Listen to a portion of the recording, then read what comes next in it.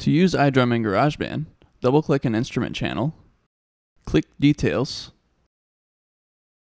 then select iDrum from the generator list. Click the Edit button to see the iDrum interface. From there, you can select the kit and play back the pattern.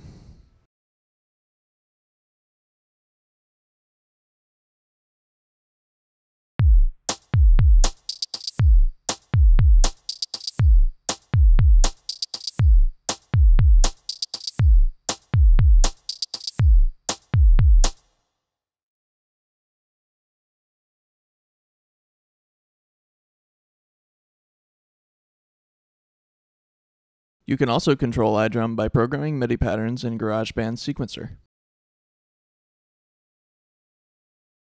Create a MIDI region and select your loop points.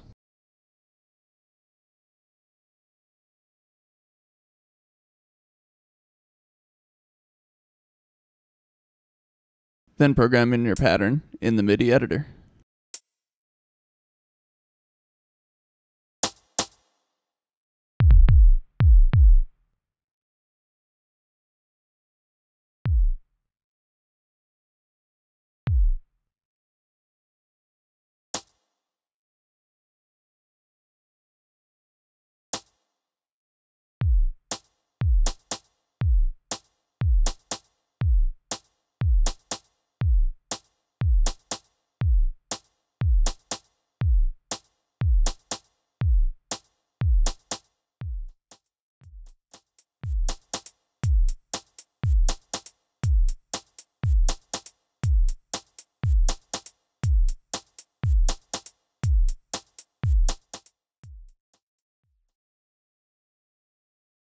You can also use song mode in Garageband.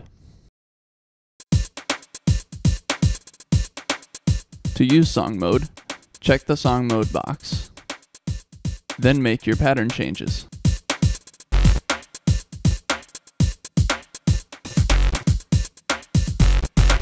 iDrum will then play back your song.